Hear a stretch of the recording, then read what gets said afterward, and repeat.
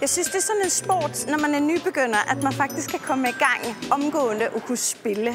Det er få sportsgrene, hvor man bare faktisk kan være med i spillet, også når man er ny. Nu har jeg startet at spille paddel, og så skulle jeg selvfølgelig have alle mine bedste veninder med på banen.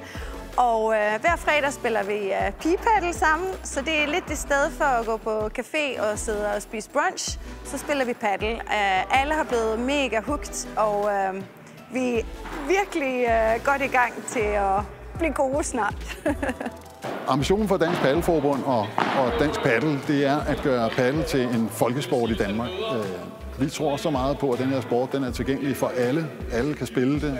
Alle har det sjovt med det. Det kræver, at vi kan blive optaget i Danmarks Idrætsforbund som specialforbund for sporten, og at man får anerkendt paddel som en sport i sin egen ret, altså som en selvstændig sportsgren. Og i virkeligheden også, at vi på sigt begynder at arbejde med at få paddel på det olympiske program. Vores rolle er at understøtte den organiserede sport i Danmark.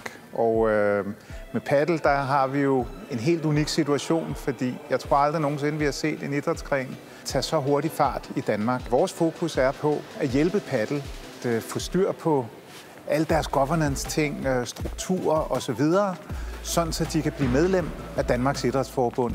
Og en af vores overordnede ambitioner i Danmarks Idrætsforbund, det er jo, at Danmark skal blive verdens mest idrætsaktive nation. Vi er godt på vej, og paddel med den store interesse, den idrætsgren har, kommer til at hjælpe os i den retning. Dansk Padel Forbund fylder jo 5 år her til august måned. Der har været rigtig stor fokus på ordinær drift og på at få aktiviteterne op at køre, så paddel kan vokse sig stort.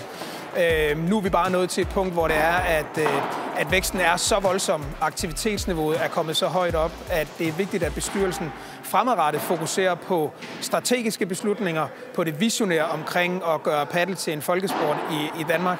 Og nu skal etableringen af sekretariatet tage over på det, vi vil kalde den ordinære drift. Paddel vokser så eksplosivt alle steder i landet. Vi fordobler antallet af baner hvert år.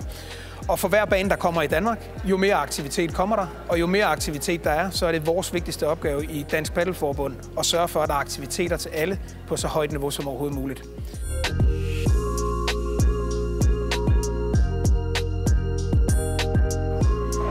Paddel kom jo ind i mit liv i en sen alder, i form af, at jeg har spillet catchersport i rigtig mange år. Og da jeg lærte paddel at kende, der lagde jeg tennis på hylden, og det var simpelthen fordi, jeg synes, det var det sjoveste, jeg kunne lave. Og det er jo så gået til, at jeg har sagt mit job op, fordi jeg stod på en i livet, hvor jeg tænkte, hvis ikke jeg prøver at gå all in og gøre det, jeg synes er allersjovest, jamen så tror jeg, kommer til at fortryde det om 10 år. Jeg har været med i alle slutrunder, der har været efterfølgende. Jeg har både været med til EM, og 2 gange EM og 1 gang VM, som udtaget som en af de 8 bedste spillere på holdet. Så det har jo været en super fed oplevelse at tage til Spanien og tage til Katar senest i november. Så det har været rigtig fedt at komme ud og prøve kræfter med nogle andre spillestile og nogle andre spillere, der kan lægge lidt ekstra pres på. Jamen, det er jo sådan, at vi har landshold på alle niveauer. Vi har juniorlandshold, vi har seniorlandshold, og vi har også veteranlandshold. Ambitionerne for det danske landshold generelt, det er, at vi hele tiden arbejder på at forbedre og optimere vilkårene. Det vil sige, at vi skal give mere plads til træning. Vi skal have så dygtige trænere indover som overhovedet muligt.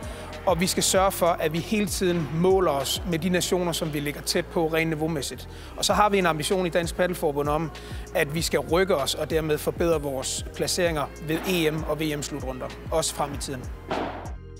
Jeg hedder Peter Bastiansen, og jeg er tidligere professionel tennisspiller og har levet af det i 10 år. Har været i gang siden jeg har været 5-6 år. Og det er jo klart, når man har spillet 4-5 timer hver eneste dag, siden man var 5 år, og indtil jeg var i hvert fald 30-35, så er jeg slidt på kroppen, nye hofter, diskusprolaps, og så er paddel jo kommet som sendt fra himlen. Det er jo en fantastisk sport, som både socialt og fysisk er med til at gøre, at jeg kan være med. Jeg synes, det er spændende. Jeg har meldt mig ind i en paddelklub nu. Jeg er med i Luna Ligaen. Jeg spiller turneringer, jeg spiller holdturneringer, jeg prøver i hvert fald at træne 1 gang om ugen med nogle forskellige. Og det her sociale aspekt, og man godt kan være lidt oppe i årene og samtidig stadigvæk gøre det super godt, det gør jo, at paddel det er bare min yndlingssport. Lunaligaen er helt fantastisk, fordi det er både elitespillere, det er motionister, det er familier, du kan være et mixhold, mænd, kvinder. Det er virkelig et stort socialt arrangement, lige så meget som det er den fedeste padelturnering. For at gøre padel til en top 5-sport i Danmark, der tror jeg, at vi sådan set at vi er på rette vej. Vi laver tonsvis af aktiviteter for padelspillere i Danmark. Vi udbyder et hav af konkurrencer. Vi arbejder på at udvikle træneruddannelser. Vi får spaniere til Danmark for at træne de spillere, der har lyst til at prøve kræfter med det. Vi har lavet Lunarligaen, som på bare 1,5 år er blevet verdens største holdturnering i padel. Et projekt, vi er super stolte af, og vi er mega glade for at se den opbakning, der har været.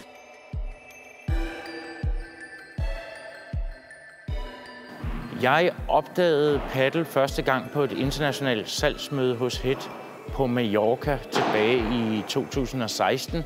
Og det jo handler om, når man skal ind og betræde et marked med et helt nyt produkt og en helt ny sportsgren, det er jo selvfølgelig at få fat i et forbund, hvor vi kan få vores første afsæt. Det er gået helt fantastisk. Internationalt står Danmark der, hvor vi er en mål på udøver, at vi er allerede en relativt stor padelnation i Europa.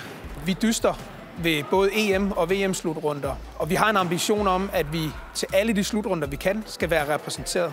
Og så skal vi ligesom padel generelt er i Danmark med udviklingen, så skal vi klare os bedre, og vi skal have mere fokus på at give de bedste rammer til vores landsholdsspillere.